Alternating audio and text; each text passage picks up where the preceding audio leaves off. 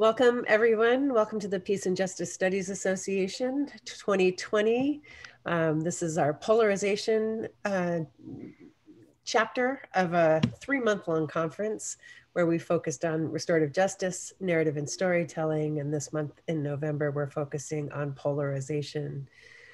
Today we have Christopher Smithmyer and Jameson Lingl joining us. And our topic for today is security and conflict in a polarized climate. And if you are not yet a member of the Peace and Justice Studies Association, I encourage you to pursue membership. You can check out our website. We're an academic association that provides scholars, students, and activists with insights in peace and justice studies. Our membership gives you access to a host of different opportunities, job opportunities, fellowship opportunities, funding opportunities, and connection with other scholars in the field. So I encourage you all to pursue that.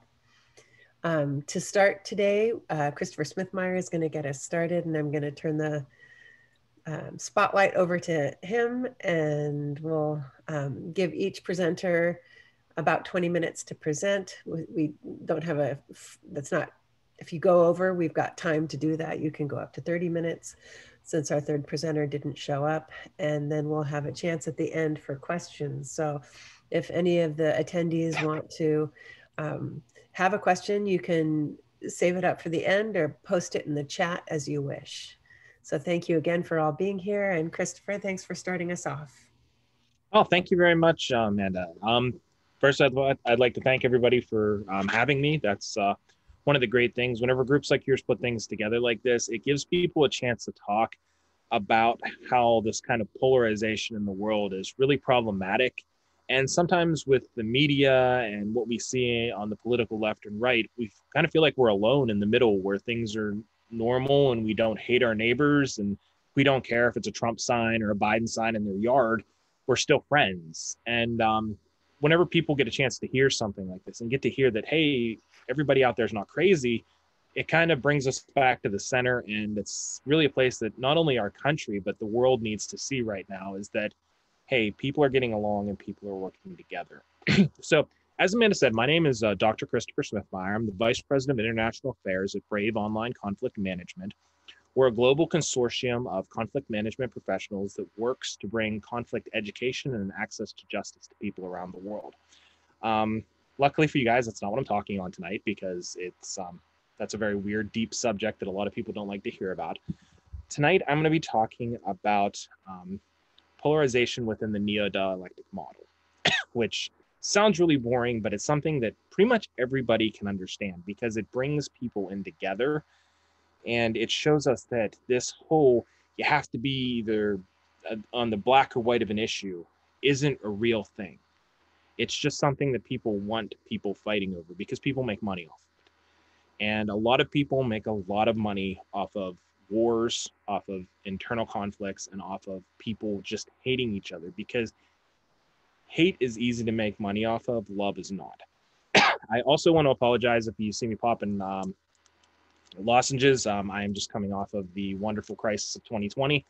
So I do have to pop these from time to time to keep my voice strong enough. But so let's get right into it with the main concept that we're dealing with dialectics is you have a thesis and an antithesis. And as you look at this, as you look at the basic, I'm talking 1800s, some 1700s dialectic models, you're looking at these two concepts that are on opposite ends of the spectrum. Now, these are theoretical concepts. These are not naturally occurring things. These are things people put together in their minds and use for theory. And that's where they're supposed to be. What we're facing right now is a world where people are taking these theoretical concepts and, excuse me, they're turning them into realities and positions that you have to be involved with. So for those of you that don't know, the traditional dialectic model, which is called the Hegelian dialectic, is based on the idea that there is a thesis and an antithesis, which can then have three outcomes when they are brought together, or when people look at the two differing ideas. The first is annihilation. That is whenever the thesis and the antithesis are so diametrically opposed that whenever their elements are brought together, they functionally destroy each other. Like, it destroys all elements. That it's one of those basic things. I hate the other side so badly that I am willing to destroy myself to ensure that they are destroyed. It's called a necrosymbiotic relationship, where both sides only exist because they hate the other side so much. Now, as you can guess, this is an extremely unhealthy situation that we see in the world today. Whenever people are so against the other side that they're willing to destroy themselves. And we see this in religious radicalism. We see this in political radicalism. This is why radicalism is such a problem. Whenever people put themselves in a category where their own life becomes so inconsequential that they're willing to destroy themselves to injure the other side. So annihilation is something that we want to make sure that we move away from. The next element of things that can come up is called synthesis. Now, this is what most commonly happens in a dialectic. You have the radical ideas on one side, you have the radical ideas on the other side. People talk them out, and they try to find the good elements and get rid of the bad elements and try to come to a solution. Now, this is where a lot of people need to come together in the world and say, hey, I disagree with you, but we're still friends. That's really what you want to see with synthesis. This is what you want to see in the theoretical elements of synthesis. Because when we do this, we move away from these points, these opposite ends of the spectrum, and we move in towards the middle. And that's where most of us are, in this moderate middle that isn't out there for hate, isn't out there for anger. The third result that can come from a traditional dialectic model is called synergy. And this is where we really want to be. This is where people work together. They look at what's bad about these polar opposites and then find common ground in the middle from which to build something better. This is the sum is better than the whole of its parts.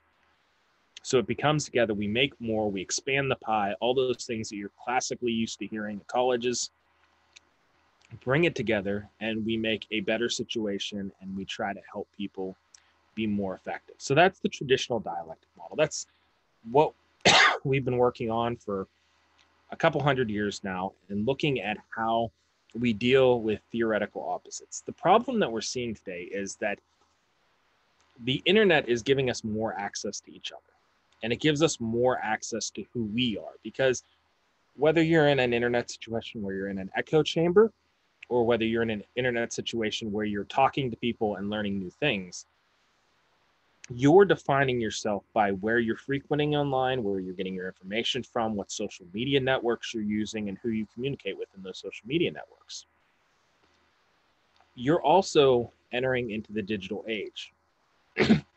And the irony, the huge irony of this, is that the digital age, which is completely made up of ones and zeros, moves well beyond the traditional dialectic model of just having those two goalposts, because there is so much more and so many more opinions you can have out there that you don't have to be forced into those two specific areas. Now, for those of you that have read any of my work on quadrilectics, it's basically a dialectic model with a second dialectic. Now, the dialectic model that I worked with was the Marxist dialectic. I'm not a big fan of Marx, so don't expect me to start spouting communist information or anything like that, or even any of the Frederick Engels type stuff. What I was looking at was that in the dialectic, you have basically anarchy and communism, absolute individualism versus absolute societalism. And when I was working through this process, you looked at it and it said, that doesn't cover everything. And everything doesn't fall on that spectrum. There are things that fall outside the spectrum. And whenever we did this, and whenever my team went through the research, we realized that there was a second dialectic that crossed basically at capitalism, because it was the lowest common denominator in the system, where it crossed where there was corporatism, rot corporatism, which if you guys know, the extreme form of that is called plutocracy. And on the other side, you have what's called communalism, which is basically the biblical system of everybody according to their ability, and they take according to their needs. So whenever you have this multiple multiple polar model, what it does is it gives people the ability to fall anywhere on basically a 3D grid or a 4D grid if you look at it through a temporal lens. And in this age of polarization, in this age of challenges, what you're finding is that people are more likely to polarize on intermittent issues than they are to polarize on global issues. And that is something that's a lot more challenging, because whenever you had World War II, you were either a fascist or you were a capitalist or you were a Bolshevik communist. Those were the big groups. And if you didn't fit into one of those groups, nobody really cared what you fit into, because you really didn't have an opportunity to connect with people. Because if you were in a capitalist country like the United States and you decided you were a communist or a fascist, you were probably isolated or arrested. Likewise, in the USSR or in the Axis powers, if you didn't fall into the right ideology, you didn't have the ability to connect with other people, because people would turn you in and you were separated, you were polarized. Now, in the modern era, anybody out there that holds a position can likely find that you can find somebody that follows the same position as you. And this becomes a very interesting development in the system, because to be polarized and to be dedicated to a system, you used to have to be a radical on the fringes. Now you can be a radical towards the middle. And it becomes challenging because we don't know how to deal with that. It is a new evolution based on the social media spaces, because if I am a firm believer that in right to life, against owning guns, that taxes should only be paid on income tax, and that everybody should have to have a dog in their house and the cats are evil. Completely not my social makeup. But I can probably go out there and find at least 5 groups that fall into those categories. And some of those people in those groups are going to be the people that were hardcore enough to create a social media page, a website on that category. Now, of course, in that situation, I mean, yeah, those arguments can be annoying or problematic for people. But whenever you start looking for people that believe a very specific issue, and they use that ability to polarize people and say, well, you either agree with me or you agree with something else. I'm sure you guys have all dealt with it in the recent presidential election. If you're sitting there talking to somebody and you put out their political position, and they say, well, oh, you obviously agree with President Trump, or you obviously agree with Joe Biden. And that might not be what you believe in, because both candidates had a multitude of different issues that you could agree with them on or disagree with them on. And there were several other third-party candidates that they've already pigeonholed you into either agreeing with them or not agreeing with them based on one issue. And what we need to do as a society is start to realize that people are a little bit more dynamic than one issue. I may have my personal beliefs on abortion, gun rights, taxes, any of these situations, dogs and cats. But that's what makes up me as a person. And you might have completely different or matching beliefs on some of those issues and against some of those issues. And that's what makes you an individual. And in society, we've got to get away from this ability to say, oh, well, you believe in gun rights. That means that you hate women's rights, you don't like people of color, and you think that the United States should invade every country. And that's not the truth. Very few people believe extreme beliefs like that. But we're falling into this system where people get pigeonholed because of that. And that brings me towards the end of what I'm going to say, because what we're seeing as the echo chambers become more concrete, we saw the Facebook exodus last Saturday. Anger, fear, and hate have become virtues. And they're not real virtues. They're never going to be real virtues. But society is allowing them to be virtues. And whenever we do this, vices are much easier to weaponize. than actual virtues. If you love somebody, people are going to have a hard time exploiting you to make money off of that. If you truly care about the poor, people are going to have a hard time exploiting you to do that. Now, there are people out there that do that, but it's harder to do. However, if you hate Joe Biden or Donald Trump, it is very easy for people to get you to open up your pocketbook to give money to the other candidate.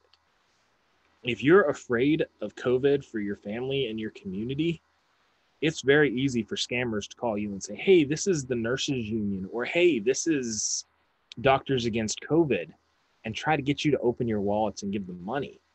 And if you're mad, anger is the easiest one to exploit.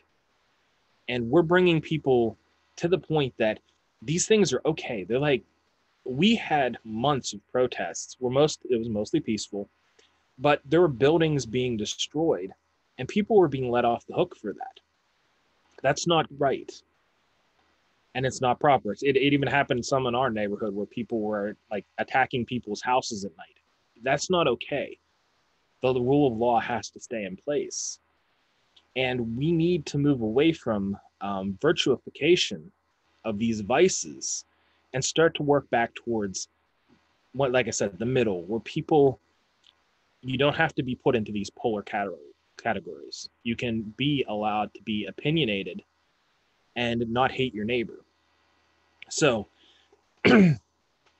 as we deal with this, we need to get people back more to looking at gradations, at looking at how they can be working together and be part of a community and still have their own individual elements. Because I know this is very cliche, but our diversity is what makes us stronger. The more differing opinions we have that people can back up, that they can defend and they can discuss like civilized human beings, the better our country and the better our world will be. Because humanity moves forward because of new ideas. It is not held back because of new ideas. Another issue, it was one of the things that I had the privilege to talk with Amanda a little bit about before we started this session, is we also need to get more travel out there once it becomes safe to travel again. Because the more we are going around and the more we are meeting people and talking to people, the more we see that people are made up of more than just one issue. And that gives us the ability to work together and to move beyond this echo chamber that COVID has really created as we've been stuck in our homes and really isolated within our own very small communities right now. And finally, we need to step out of our shells and say, maybe we do need help working together. Maybe we do need professionals to come in, be the adults in the room in Washington and other capitals around the world where people have become so caught up in the echo chambers that they think, regardless of whether they're on the left or the right, that whatever they do is gospel and everybody else just has to put up with it. And have professionals come in, be the adults in the room, say, your behavior is completely unacceptable. Sit down, work together, and help the people that need the help during this crisis get the help they need. Put the political pandering aside and be the representatives that people have elected you to be. And maybe it might be time for that. It might be time for us to actually hold our representatives accountable and say, we're tired of the hate. We're tired of the anger. We want a world where we can love our neighbor because we have to live with them. The people in Washington and the people in the capitals around the world don't have to live with our neighbors. We do. So that'll wrap me up for my section. I turn it back over to Amanda. Great, thank you, Christopher. That was a very informative orientation to dialectic models and sort of the strategies that we need to employ to move forward toward greater understanding. I appreciate that, and I'm sure we'll have some good questions for you at the end. Again, for those of you in attendance, if you want to put any questions in the chat to keep your thoughts straight, please feel free to do that. Otherwise, we'll have a chance to ask questions at the end of our session. Jameson, I'll turn it over to you. Thank you. Thank you. I am going to share my screen now.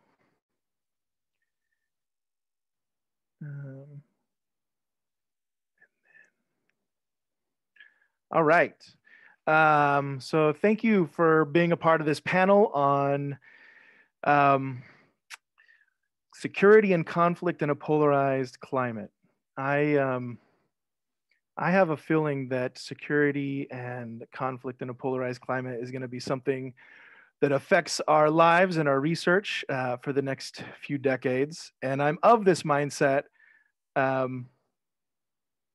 because of the theoretical framework I'm going to be talking about today. I kind of come from the perspective that I'm pretty sure that things are going to get worse before they start to get better.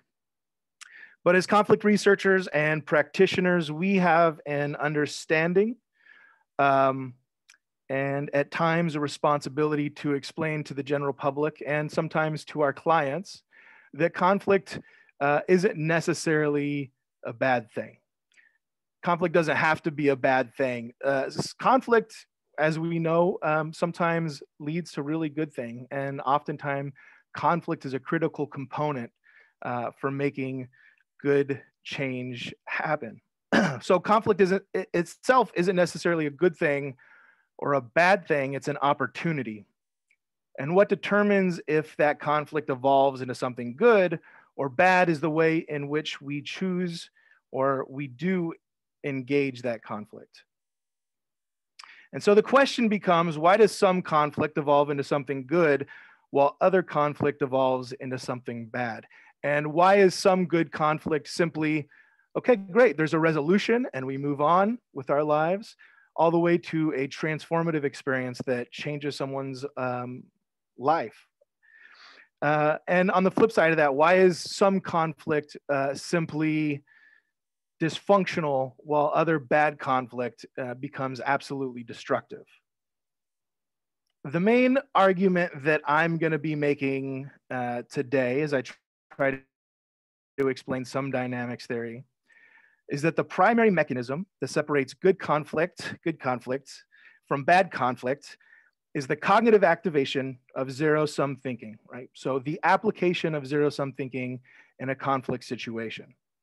That this happens depending on the interaction between structural and psychological factors, and that this claim is universal and equally true across all fields of conflict research. So this theory building and this research and modeling that I'm going to be presenting today as some dynamics is a generalizable theory of conflict, meaning that I believe that this theory of conflict and model applies to interpersonal, community, organizational, international, intercultural conflict research, analysis, and engagement. And when I started this research as part of my master's thesis, I wanted to have a deeper understanding of aspects of conflict that were universal across the spectrum of conflict research. Because the literature tends to split conflict research into different isolated categories, really what I wanted to do is find a thread that could go through these different silos and hopefully tie them together. And the beautiful thing about zero-sum thinking, well, it's not really beautiful, but the thing about zero-sum thinking is that in all conflict literature that I'm familiar with, conflict can be approached as cooperatively or competitively. Now, a zero-sum situation is strictly competitive, so zero-sum thinking then is thinking within the context of a zero-sum situation. So let's get into, I'm on the wrong slide. There we go already. Oh, no, I'm not. All right, methods. So for the last almost 2 years, I've been reading and synthesizing the literature on zero-sum thinking from psychology, economics, sociology, anthropology, and political science. I've been looking for themes and patterns and then synthesizing that research with literature from the field of conflict. I've been developing case studies and modeling and designing research methods to test some of these ideas. And this presentation is also part of that process because I'm hoping that you, as conflict researchers or practitioners, can engage with me on this and really challenge me as well. I want to know if any of this, some of it's not going to make sense because theory building is trying to explain something that doesn't have language yet, right? But what makes sense, what doesn't make sense? What do you think I got wrong, and what do you specifically think maybe I got wrong? What could apply to your research, or what do you think absolutely could not apply to your own research? So if you're interested at all, I really do encourage you to challenge me on any aspect of this. So let's get into some dynamics. There are three primary claims that I'm going to be making today. And actually, I'm going to focus on the information in this, but okay. Some dynamics theory asserts that one, the cognitive activation of zero-sum thinking in a conflict situation is the primary mechanism that determines whether and to what degree an individual or group will be able to utilize constructive, functional, dysfunctional, or destructive conflict engagement strategies. The fluidity of this mechanism is dependent upon the interactive effects of three core variables: situational or structural scarcity beliefs, situational or structural entitlement beliefs, and something called belief in zero-sum games, which is a social axiom and worldview. And three, this mechanism is universal and observable across all sectors of conflict research.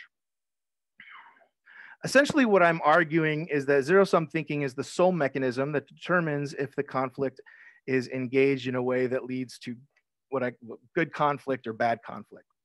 And the degrees of zero-sum thinking is directly correlated with just how good or how bad that conflict engagement becomes. I'm arguing that all other variables, social, structural, psychological, cultural, physiological, communication, history, rhetoric, that the intervention methods that we research and we study and we practice, that those influence the dynamics of a conflict situation depending on how they influence this cognitive heuristic inside our brain that manages zero-sum thinking. So what is zero-sum thinking? Where does it come from? How does it work? And what does it do? So before I can talk about zero-sum thinking, I need to explain what a zero-sum situation is. A zero-sum situation is any situation in which X's losses are Y's gains and Y's losses are X's gains. So because any gains made by one party are losses for the other, nobody can act in their own interest without acting against the interests of another party. So an example was in the US before 1980s, the United States had a fault divorce process where one person would win and one person would lose depending on who was at fault. And then during the 80s, they moved to a different process, which was not necessarily zero-sum. So as opposed to a zero-sum situation, you can have positive sum situations, which are mutually beneficial, negative sum situations, which are mutually destructive, or outcomes that are simply independent from one another. And so zero-sum thinking then is thinking within the context of a zero-sum situation. And here's the thing about zero-sum thinking. It can happen and be applied to a situation, whether in fact that situation is zero-sum. So that makes zero-sum thinking a cognitive heuristic or a bias that is evolved to help us interpret complex situations quickly and simply without a complex analysis. So as a cognitive heuristic, we approach a conflict situation with limited and incomplete information and analysis. It's as much of like a gut check or a feeling that influences the way that we interpret conflict as it is anything else. And it's kind of like a light switch that can be turned on or turned off depending on a number of different variables. As a cognitive bias, its application is fluid and it can be applied to, both material as well as abstract resources perceived to be limited and distributable. It's believed that this evolved originally from intrapersonal or intra-group competition, and then later continued to evolve to influence our perception during intergroup competition. So you can imagine in a situation involving intragroup competition at times when resources were regularly limited, abstract resources such as status or love or friendship could be equally as important as material resources such as food or water, because we might distribute resources depending on where we stand within the social hierarchy of our group. That's better. My mouth is so dry right now. All right. So as a cognitive bias evolved for self-preservation when considering resource allocations and that are both material and abstract resources or symbolic resources, zero-sum thinking as a cognitive heuristic can be applied to anything in which we assign a weighted value to, particularly things that we perceive as important to our short or long-term survival. And it doesn't matter if the resource in question is material or abstract, whether the resource truly is zero-sum or falsely perceived to be that way. Our behavior, our thinking, our decision-making, and our actions fundamentally follow the same pattern and are expressed the same way. And so, for example, the literature, the research has shown these patterns, including on research that's considering academic grades, political ideology, immigration, economic, money exchanges, social status, social justice, group membership, romantic beliefs, and more. And so there are two psychological bases of that cause zero-sum thinking: scarcity beliefs and entitlement beliefs. Scarcity beliefs occur in any situation when resources are perceived important, limited, and in competition. Zero-sum thinking is a natural response to scarce, important resources, because as resources are becoming even more limited, we're thinking about the allocation of a scarce resource, right? So we become prepared to act to preserve our life. Entitlement, on the other hand, suggests that one has the exclusive right to or more of a resource than others. And as such, any person or group who believe they are both entitled to and in competition over a resource can interpret any amount less than the total as a loss, and should perceive that the gains of others equals a reduced share of their own. As a cognitive bias, the situational application of zero-sum thinking is consistently seen to be asymmetrical or unidirectional. That is, there's a much stronger chance of applying zero-sum thinking when considering your own losses rather than your own gains.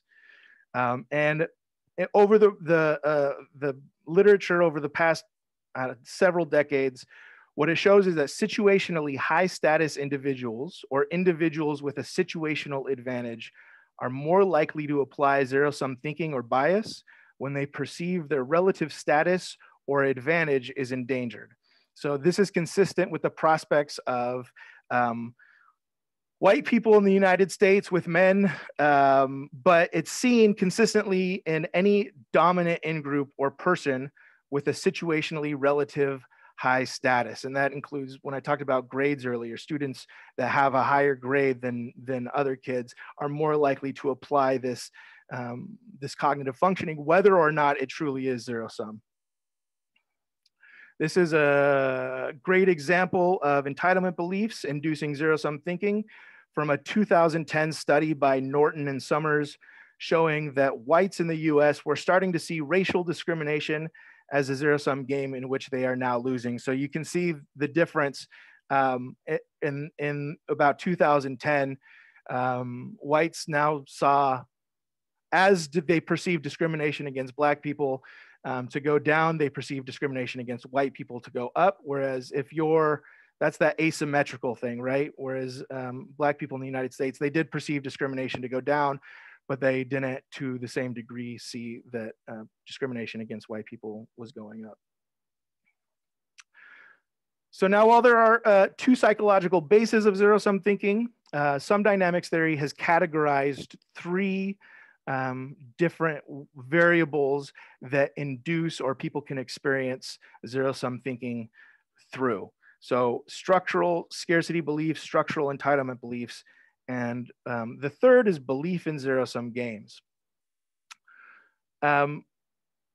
So structural scarcity beliefs and structural entitlement beliefs are dependent on situational and structural factors, whereas belief in zero-sum game is a generalized cognitive bias that people can experience. And what it does is it makes it so they interpret everything in their life to be a zero-sum game, or more likely to be a zero-sum game. And as we'll get into a little bit later, there are a lot of negative consequences of that.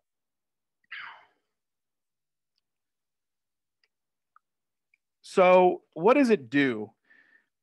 Ultimately, when this light switch is turned on, zero-sum thinking has been shown to enhance racism, prejudice, hostility, and competitiveness while stifling cooperation and collaboration.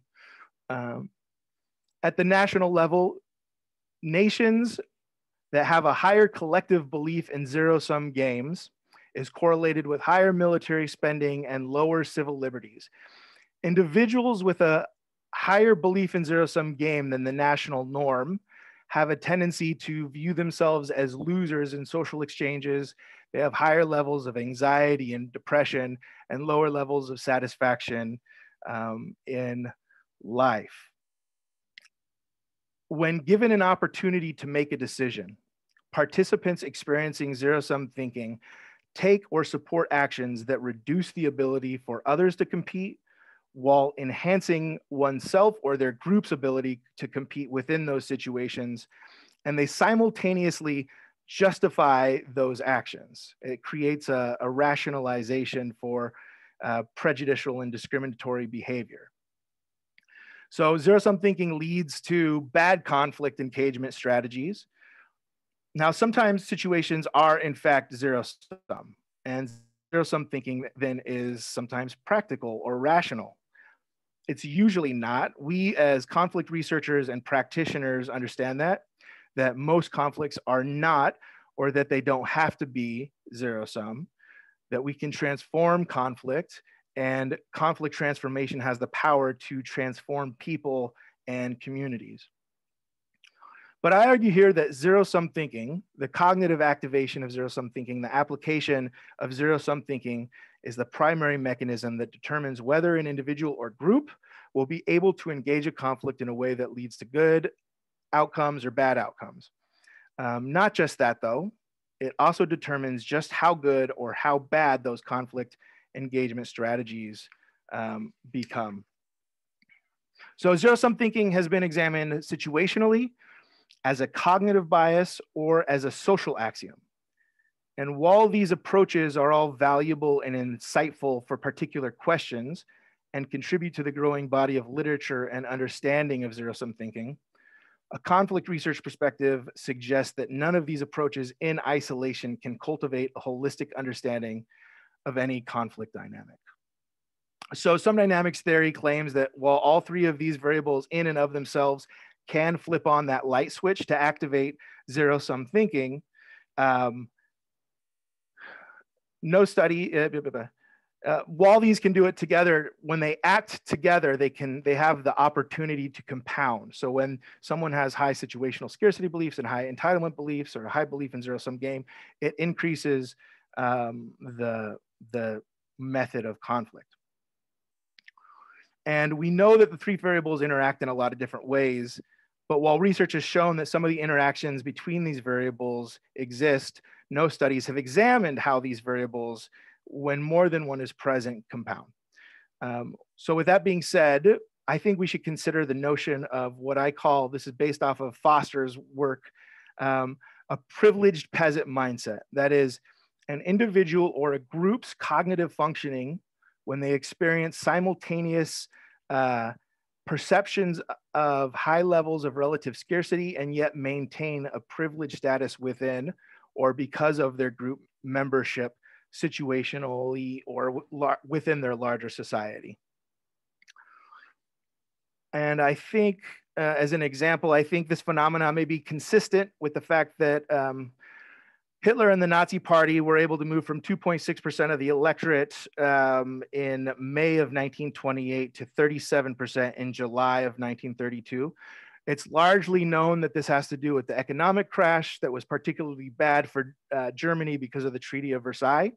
And I argue that this may have been in part due to the psychological underpinnings of zero-sum thinking that allowed for Nazi rhetoric born of entitlement beliefs to connect with the German population when they experienced a dramatic spike in scarcity beliefs as a result of economic realities. So I argue that the entitlement beliefs of the Nazi Party likely connected to the scarcity beliefs of the general public through a shared cognitive activation of zero-sum thinking. So within the context of sum dynamics theory, constructive and functional conflict engagement strategies are both the result of cooperative approaches to conflict engagement, while dysfunctional and destructive conflict engagement strategies are the result of competitive approaches to conflict engagement.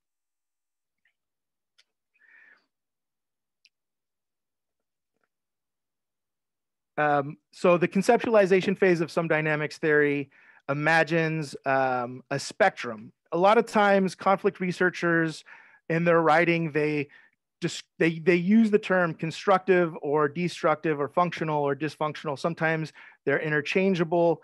I view those things on a spectrum. And I argue that the degree of conflict engagement, how good or how bad it is, may be directly tied to the degree of zero-sum thinking that is experienced by the parties involved in a conflict.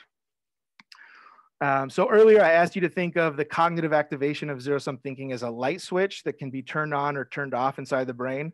Now I'm suggesting you imagine that light switch with a dimmer that can be pushed up or pushed down.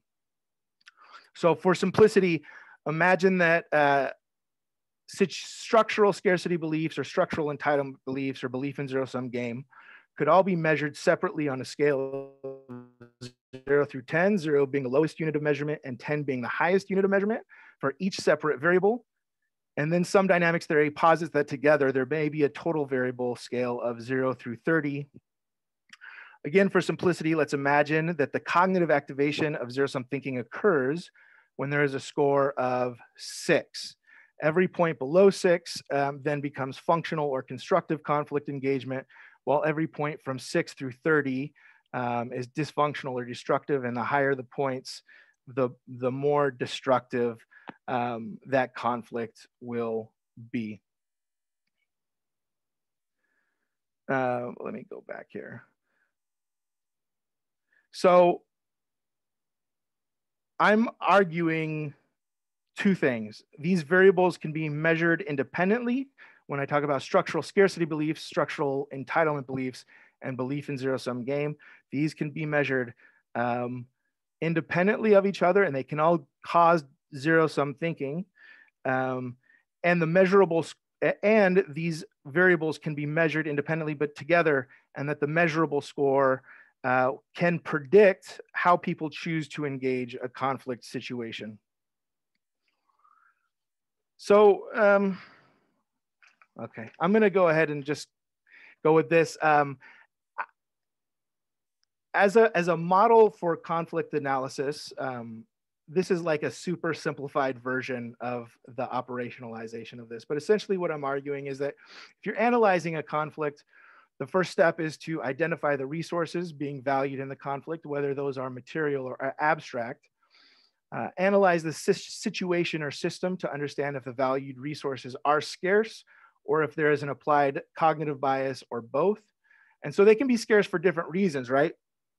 So early human hunter-gatherers experienced scarcity of food and all the time because of natural resource limitations. Today, I think it's 1 out of 8 Americans experience food scarcity, while it's like 20% or 40% of all food produced in the United States is thrown out to waste. So identify if the true scarcity is resource limitations or if it's structural or if it's a cognitive bias. If it's a cognitive bias, is that situational or is it a global? Is it generalizable cognitive bias. You can analyze that. If you can't have them take the score, you can analyze a country or a group based off of their hierarchical beliefs or collective beliefs, or their GDP or whatever the equivalent of that is. And then look at how do cultural norms, social, societal factors, and related attitudes interact with that dynamic. And then explore appropriate interventions responsive to step 1 through 4. And there are a number of interventions that have been shown already to be successful depending on the situation. And then there's a lot that are theorized to be effective as well. I'm going to go ahead and skip that and go to a thank you to the Peace, Justice, and Studies Association. And thank you for watching. And I will leave it right there.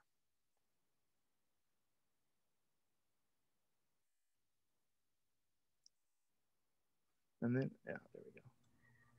Great, thank you, Jameson. If you can stop sharing screen again. Yeah. It disappeared. Is it at the bottom under share screen? If you push the bottom dashboard. Oh, there it is. Hold on. Okay, there we go. All right, got it. There we go. Super. Thank you. Great, thank you. Well, thank you. Wow, both really interesting presentations. I'm not sure, I don't see any questions in the chat, and I can toss a few questions into the conversation, and then maybe we can have it be more of a conversation than a Q&A, just given the numbers. One of the question that I have for you, Jameson, or I should give you a break and get my question for Christopher.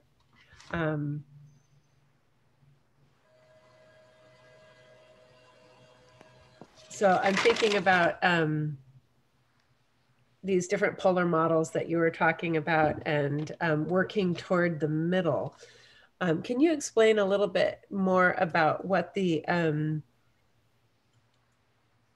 are there some strategies for how you move people from radical perspectives to a more centrist stance, or into, like, what are the variables that you believe? I know you spoke about international exchange as being a key mechanism to bringing people away from radicalized belief structures, but what are some other mechanisms, even within our own country, within our own families, as the holidays approach, where we might be able to move into a more synergistic model of understanding?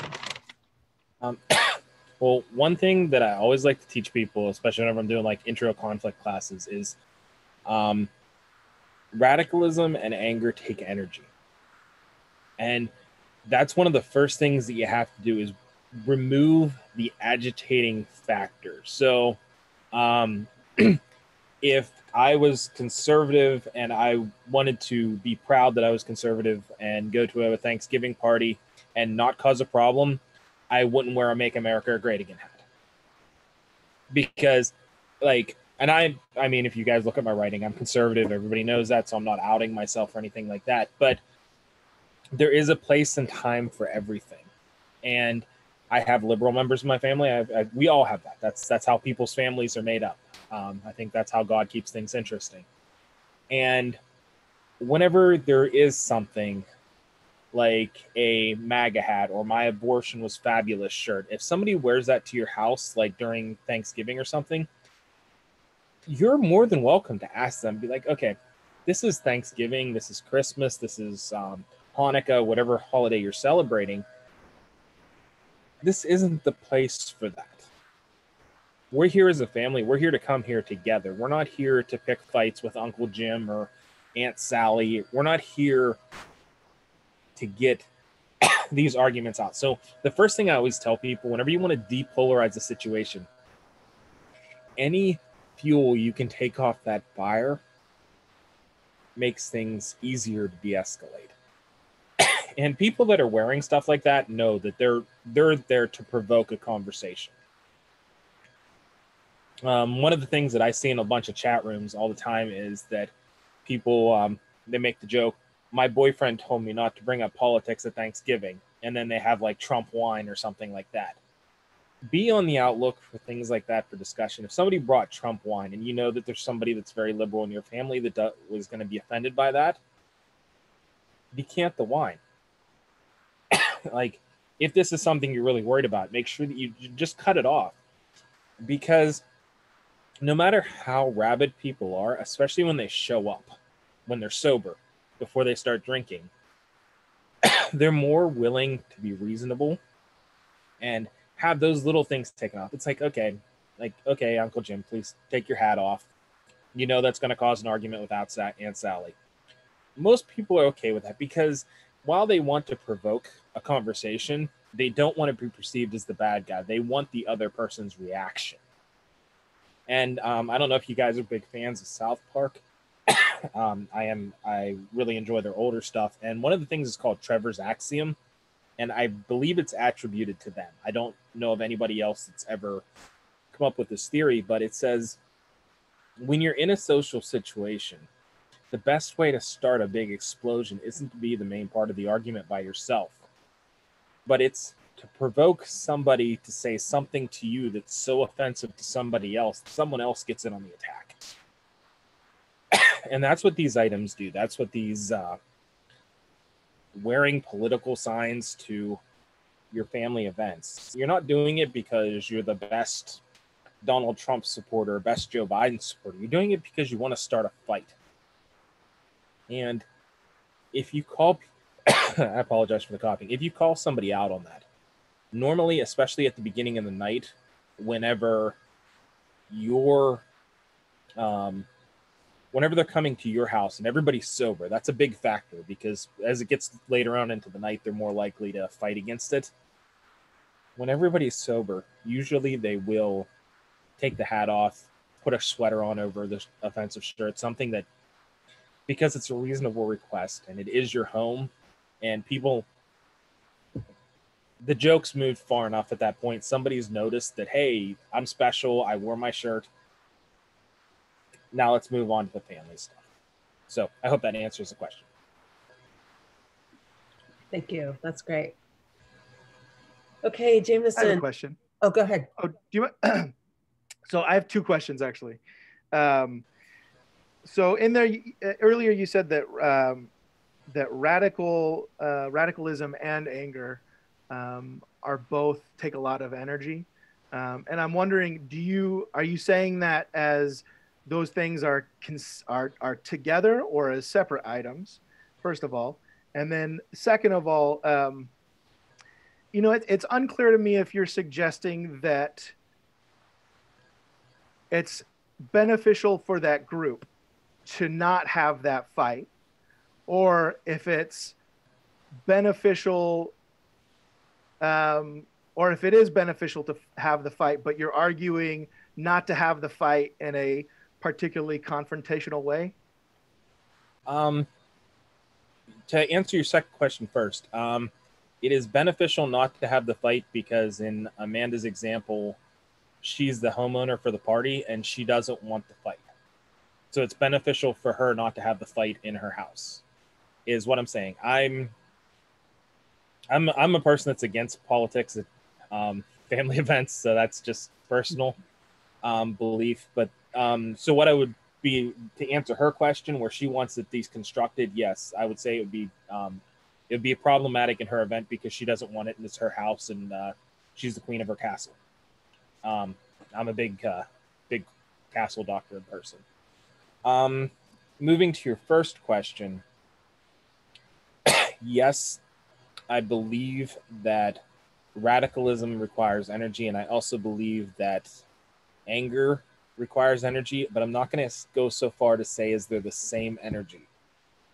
I have some Canadian friends that are some of the most radical, least angry people in the world. Okay. I don't know if you guys deal with the Piece of the Circle people, really nice people. They are super radical, but I know some of those people do not have an angry bone in their body. Like they're just the nicest, positive people, army stuff. So to answer your first question, yes, anger requires a lot of energy. Yes, radicalism requires a lot of energy. Is it always the same kind of energy? No. The way I like to, and they're not necessarily connected. That was the main question. No, they're not necessarily always connected. Yeah, that's what I was looking for. Yeah, okay. Okay, sorry. Yeah. And then I guess a follow-up question. When you're talking about it's better for the parties not to have that fight. Now you use the example of a house party, but that symbolically could lead to a bigger part of society. And myself, as someone that is extremely radical, I believe myself to be a radical, though not at all angry. But people could perceive your argument, and I think the common, like if you're on Twitter, the common argument against what you're saying is like it's really easy for you to say that as a white heterosexual male, right? To not have that, you don't need to have that fight, right? But to have that fight is really the good conflict and the bad conflict. Some would say, I would say the only way to actually have a good conflict is to engage that fight. Now you have to engage that fight, I would argue, cooperatively. But I think the idea, I'm a little unclear of on what you're saying in terms of it's better for that house party to not have that fight when I think about that in the bigger picture, right? Within the bigger part of society. And so I guess, how would you respond to that argument? One, I am really an interesting way to put this. I think not having arguments at the societal and academic level is one of the dumbest things society can do. I'm a big believer that's what killed Rome. That's what killed Rome. That's what allowed the rise of. That's what happened in Versailles, because we couldn't have the debate of whether the Nazis should have, or not the Nazis, the World War I Germans, the Weimars should have to pay for everything. You weren't allowed to suggest, no, they don't have to pay for anything. And unheralded conflicts are always going to spew disputes. So, yeah, absolutely. Without running down the privilege argument, because there's a whole bunch of counter argument that goes down that road. If I don't necessarily believe that the distaste for having an argument over something always comes from a position of privilege. I think that often that not wanting to have the argument comes from a position of perceived lack of power. And I think it really comes back to Amanda's question, because of her question was about her house. And she should have complete control over her house. And I don't know how rowdy her family gets. I mean, her family could get really rowdy, but she might not want to have the argument not because she wants to stifle somebody's argument, but because she doesn't want drunk Uncle Joe and drunk Uncle Bob throwing fists in their living room. So it's really a judgment situation. Now I've got on stages around the world and argued with people. I've actually had guns pointed at my head after I've given a speech. When I spoke at APEC in 2017, I had members of the Vietnamese Communist Party standing over me with guns for the rest of my trip, because I said some stuff that, even though it was in the approved speech, one of the censors missed. So I'm a huge believer in putting stuff out there, even if you don't like to see it. I can't stand Alex Jones, but I'm one of those people, I will die for his right to stand up there and say his bat crap crazy, whatever he's standing up there saying. The only person that I don't really say that I would fight for them to say anything they want is whenever somebody's racist, like Milo. I won't give him a platform to speak on, because I don't agree with that. Not that I don't agree with him being allowed to talk. It's just there's some things that are nonsense. And with that, I really think the discussion needs to be held, and discussions need to be held in family units. But I really think the better family event to have the discussion at, rather than Thanksgiving or Christmas, would be the 4th of July, Labor Day, Veterans Day, one of the days where we're talking about our freedoms and why we have our freedoms and why we should continue to have our freedoms, as opposed to a day that's about bringing family together over love. Because if it's something that you know people are going to fight over, save that for the freedom holidays, because you have a whole lot better chance of making up over the beers than you do up over a turkey, because turkey legs are really sharp. I'd like to just interject here. Thank you both for your questions and for your answers. And I think that one of the things in the scope of polarization that's so important for us to recognize is that part of the reason we're polarized is because of a lack of capacity for debate and conversation and argument that's constructive. And so both of you have provided us with some excellent theoretical models for understanding why and how things either don't ever get to the point of argument or possibly do, and then help to shift that sense of polarization. But this is, as Tan and Rebecca know, because they're in my class this term, we've been talking a lot about the necessity for deliberation, and that in a perfect world we would recognize that that is the role of higher education, is to teach those skills of deliberation. But we're in such a highly volatile climate right now of polarization that we don't necessarily get those skills just into the minds of our students in ways that are effective. And we ourselves are subject to some of the polarization and radicalization that keeps us from being able to engage constructively in debate and deliberation. I want to ask Jameson a question around zero-sum thinking, and this notion that zero-sum thinking necessitates bad conflict, because I think that's true for the losers of the contest, but not necessarily the winners. And I think that's one of the ways that it makes it difficult for us to counter zero-sum thinking, is because those who win, and competitive conflict engagement in general, people who have a lot of privilege or who have a lot of power, who wield a lot of power, believe that that is a fair contest. And so I don't know how that fits necessarily into scarcity. I suppose it's an entitlement. I suppose that's what the entitlement bias is, but I just wonder how you, what your justification is for calling it a bad conflict when there are certainly 50% of people who go into zero-sum thinking end up victorious. Oh, you're muted. Sorry. Thank you. Yeah. No, I think that's a really good question. And I kind of have two parts to it, to that answer. I think as a mediator that practices interest-based negotiation and interest-based mediation, I would argue that yes, that person is going to be happy. The winner of that situation is going to be happy. And they are a winner and the other person is a loser. However, we know through mediation that both parties can have their interests met and both parties can be winners, right? And as such, if you are a part of a group, an intra-group competition, if you're part of a community with someone, it's better for that community, I would argue, if you have an outcome in which both parties win rather than one party wins or one party loses. Now, if you're the winner and you support that, obviously, I would argue that that's based off entitlement beliefs, where you believe that you are entitled to all or more of a resource that is part of a perceived pie. This does tie into mediation, because I do think part of this goes into like, we have a government system and a legal system of rights. And before it was a rights-based system, it was a power-based system. And my radicalism is I believe that we're in the future, when we have a revolution, the next system of governance and the next system of law should be interest-based, right? And that's starting to happen in law a little bit with the popularization of mediation. It's starting to happen in the business world with dispute system design.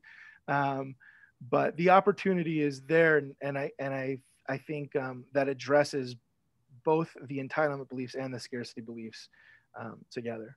I don't know if that makes sense. Yeah, that's great. I have one more question, and that is, in a world where we have such phenomenally huge discrepancies between haves and have-nots, what are some ways to effectively counter particularly scarcity, but also entitlement ideation when you're trying to bring people into shared space? And it speaks to also just in mediation, the discrepancies of power. Like, what are some mechanisms for addressing that?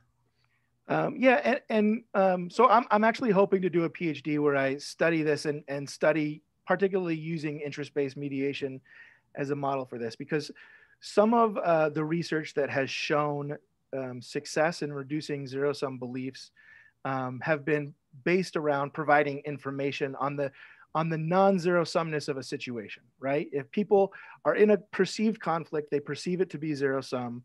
Once they are provided information showing that that situation is in fact not zero-sum, it can reduce that. So one study did this with perceptions on immigrants, with participants from the United States and Canada. And they found that for a lot of people that reduced their zero-sum thinking. However, there was a significant portion of that group where it actually made their zero-sum beliefs worse. And the reason this was, those people that experienced that also had a high, social dominance orientation. And so what was effective for reducing their zero-sum beliefs actually were provisions, were explaining provisions that made it changed the perspective of who was a part of your in-group and who was a part of your out-group. So what it did is it took their cultural roots and showed the commonalities between their cultural roots with the commonalities between an immigrant, right? You're both coming from the same place. If you're in the United States or Canada, you're all immigrants. Your family came here for these reasons.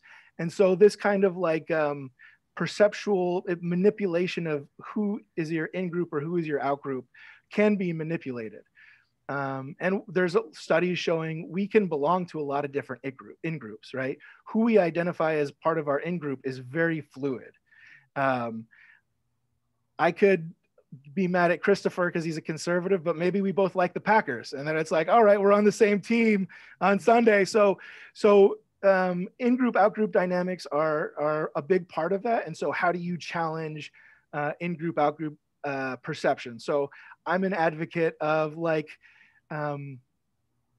operationalizing intersectionality and showing the intersections of oppression, right? So how different groups are all oppressed, and showing that commonality. I think that's a technique. And I think interest-based negotiation or cognitive behavioral therapy have potential to provide that information on the non-zero-sumness of a situation, or narrative mediation could challenge people's perception of in-group, out-group dynamics.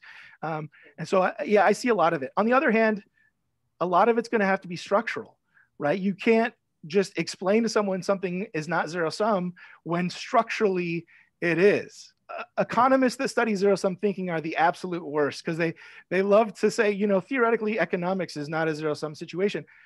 But there's a lot of examples of, in practice, in certain situations, it is a zero-sum situation. And so there's a great study called Conditions to Thrive that's shown since the 1950s to today, the amount of hours, the amount of weeks a family of four needs to work over a 1-year period to have a condition to thrive, a basic standard, quality standard of living. It used to be 3 or 4 weeks short of a year. And now it's 3 or 4 days past a year.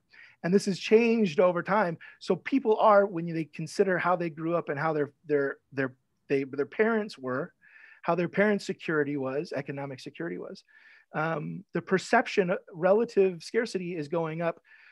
Whether that's true or not, I think there are a lot of structural problems there. So increasing the pie of the top 1% globally, I think is going to have negative effects. Whether it does or not towards everybody else, the perception has an influence. So I think there are structural factors too, and I'll leave it there. Great, thank you. And what I'm hearing from both of you is that the task at hand is to create opportunities for greater shared reality, or greater common ground for divergent perspectives and belief structures. And I think that's a wonderful task for all of us to undertake, and certainly one that's necessary to counter polarization in all of its forms. I want to ask if, yeah, go ahead. So sorry, Amanda. Oh, I had to go get a different computer because this is such an interesting and useful conversation because of the presentation coming up and my part of it, which I'm very stressed out about, by the way. Oh, no.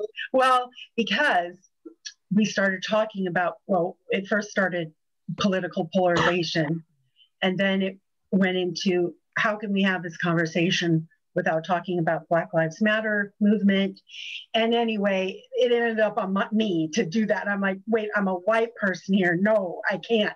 But then I started thinking, well, because, sorry, I'm just going on and on, but I had just come from that seminar from Lewis and Clark, and it was about the pipeline, school to pipeline to prison pipeline. Mm-hmm. And as some people that were in a program there were talking, and very powerful, very moving, just down to earth and laying it on the line talk about how Black it was a young gentleman, Black person, who said, you know, my life and going through all the hardships and struggles of oppression, and my life has not mattered. And I still feel like there's such a long way to feel like it matters. And so I have a question for Christopher. How can it feels such like a privilege to say, wouldn't this be wonderful if we could all aspire to the synergy level you're talking about? But how do we get there when that is just a slogan to the Black community? And they just have not seen anything in action, you know, to help bring them in and at the table and talk peacefully amongst each other for everything. How can we get there? Excellent question, Rebecca. Thank you so much for asking it. That is a really good question. And one of the things that I've always worked with, the good news is very rarely when I'm out giving political speeches and stuff like that, and someone asks me that type of question, do I have to answer it to a person from a minority community? Because usually there's someone there that I've been working with in the community that says, well, if you want to help with this, come here. He's been on the ground helping. Like I've been giving speeches, First Step Act. I've been working with the juvenile court system. I'm glad that Lewis and Clark is having stuff on schools to prison pipeline stuff, because that is something we have to stop. And part of the problem that we have is we have this like 1820s education system in the United States right now, where we're basing our schools' income off of the property values in the district. And that is a very, it's a major problem. This is where I get attacked by teachers unions whenever I get up and give speeches on this as a conservative, because I'm not supposed to come out and say this. I'm not supposed to, like, conservatives aren't supposed to come out and say, hey, guess what? The millage rate is really dumb. The way that it was set up was because farmers had like 20 kids, inner city people had like 8 kids. So we have this millage where things are based on how much property you live on, and that is how you get billed for your kids getting taught. It was a fair system back then. I'm going to say that's right. Now we go from a system where farmers had 20 kids to where farmers are having 5 kids. People in the cities are having 2 kids or 8 kids. And the amount of money going into the schools is based on the property value, where it comes from. And families that tend to have a lot of children tend to have a lower property value, regardless of race. And this sets a foundation for a broken system. And if we're going to work from a position of, whether you want to call it privilege, whether you want to call it something else, if people aren't willing to get on the ground and help people, I tell people from any community, I don't care what community you're from, call them out. If you have a politician that sits there and talks about how much they're going to do and help Black people, but they won't get on the ground and help in the inner city communities, or they're going to say, we're going to help Asian people, and they won't get into the small communities in Chinatown and Koreatown and actually go and help people and show that they're helping, then call out their bullshit. I don't care if they get a D after their name or an R after their name. Just because you signed up for a political card when you were 18 doesn't mean that you you get all this speciality of being the voice of the minorities. If you're not on the ground working, go ahead and call them out. And that's you had mentioned, like, what does a person that is disenchanted by the system do? If they ask you, say, look for a person that's actually helping in the communities, because there are people across the country, liberal and conservative, that are in there trying to help. And a lot of the reason we don't hear about them is because they're the wrong color, they're the wrong gender, or they're the wrong it crowd to be supported right now. And regardless of who they're sleeping with, what their gender preference, their race, regardless of any of that, if they're actually on the ground making the world a better place, we should be supporting them. Whether how we feel about their politics is completely out the window. Now, that is people that are actually helping, not the people that are out there like digging one shovel full of dirt in a community garden just to get a photo op. It's the people that are good when the cameras aren't on. Look for those kind of people. Rebecca, were you also looking for some affirmation that you can tackle the concerns of the Black Lives Matter movement, or to get people to the table? Right. My angle is going to be we have to recognize our privilege. And Jameson, you spoke on this, I think, about the privileged peasant. I kind of that breezed over. I didn't have time to absorb all of that, but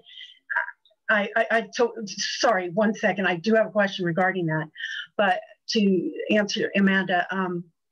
Or don't answer me. You can just bring it on to Jameson. That's fine. Okay. Well. Also, just ending with Christopher. That again, I have to say that all sounds nice, and yes, speak to our policymakers, of course. But it's again, it just, I know we're not going to solve anything right here, but it just again sounds more like slogans. We have to have support for resources. We have to have funding, where we tell, say, the conservative politicians this, and they say, yes, we'll work on that. Yet they give tax cuts to the wealthy, this trickle-down economics business, the industrial defense complex, all the money going there. And so they'll just look at you in the face and say, yes, I understand. I'm a compassionate person too. But where they funnel the money and the policies that they make show differently. So that's my argument there on that. I just wanted to have a rebuttal. And then also, Jameson, if you could speak on that privileged peasant theory, part of your theory. Yeah. Actually, the first thing before I address the privileged peasant mindset, and I think that is really important, but I want to talk about real quick Black Lives Matter in terms of how white people respond to Black Lives Matter. Okay. You probably remember when this first became a part of the national dialogue, the general response from most white people was all lives matter, right? It was all lives matter. Like my dad, a liberal, well-intentioned, for him, it was like a reconciliatory response. Like, well, Black lives matter, yeah, but all lives matter, right? And then also in my community, there was this lady who pepper sprayed a bunch of teenagers with Black Lives Matter signs outside her car while she yelled, "Fuck you, all lives matter," right? And so I'm arguing that this is in fact a zero-sum response. They are hearing Black Lives Matter. As a threat. People are saying Black Lives Matter, but what they are hearing is that white lives don't matter, or white lives matter less, right? They view because of their advantage, because of the situational historical advantage that they have, They perceive Black Lives Matter as a reduction of the value of non-Black lives. And that's not what it is. It's an affirmation. It's a confirmation of the value of Black lives. But what's being heard is non-Black lives matter less. And so that is a perfect example of zero-sum thinking, particularly when considering how entitlement beliefs apply to zero-sum thinking. Okay. And so in terms of the privileged peasant mindset, I think that it kind of plays into, so there's something called the ideal of limited good. It was like a 1960s paper by George Foster. He's like an anthropologist. And this was before the terminology of zero-sum thinking existed. But he studied peasant societies and peasant cognition. And so he showed that it doesn't matter if it was in Latin America or Asia or in Europe, peasants had some of these same cognitive structures where everything, whether it's friendship or love or money, was limited, was fixed and limited. And so that influences the way that their society and their relationships engage with each other. And so when I talk about privileged peasant mindset, what I'm talking about is that similar mindset, but within a situation where now your membership with a group within a society gives you a situational advantage. So those people are experiencing both entitlement beliefs and scarcity beliefs together. And my assumption, I haven't tested this yet, and that's what I'm hoping to do during a PhD, but my assumption is that when you have high levels of both of these things interacting, it increases the negative consequences from it. But the interesting thing is that it tends to be, entitlement beliefs tend to be applied by people that are not at the bottom of their group, their in-group. It's generally people that are a little bit higher or just not at the bottom. And it's because they want to protect that advantage that they have. And so I don't know if that kind of explains that contextually. I don't think you have to have both entitlement and scarcity beliefs to resent Black Lives Matter. I think you can have just entitlement beliefs, but together I think it makes it a little bit worse. And also in having higher entitlement beliefs also, or a higher belief in zero-sum game, increases your perception of scarcity too, whether it's true or not. Great. So, thank you so much, Jameson, for answering. And thank you, Rebecca, for your great question. We just have another couple minutes left, and I want to see if Jacob or Tan has a question. I'm not sure if Tan's still here before we. No, I really liked was interested to hear the responses that were given to the past questions. So. Great. Thank you. Yeah, I thought it was a great presentation, great information. Thank you. Yeah, thank you both. And Christopher, I'm so glad you came through to on the other side of this. Did you say you had COVID? Did you say that? Oh wow! Positive. I'm so happy you're healthy. You're getting healthy. So thank you. We're hoping it's over because it's not been a fun 2 weeks. Wow. Well, you consider yourself lucky, right? Well, we're glad to have you here despite your cough. We hope that you are able to get better in time for the holidays with your family. Hoping so too. Yeah. Well, thanks everyone for coming. We really appreciate everyone's contributions. It's a great conference, and as you can see, every session is full of really interesting topics and brilliant thoughts from presenters and participants alike. So thank you all for being part of this today. And you can look for a recording of this on the PJSA website if you'd like to have a copy for your own records. So thank you again for coming, and we hope to see you at a subsequent session. Thank you. Thanks, everyone.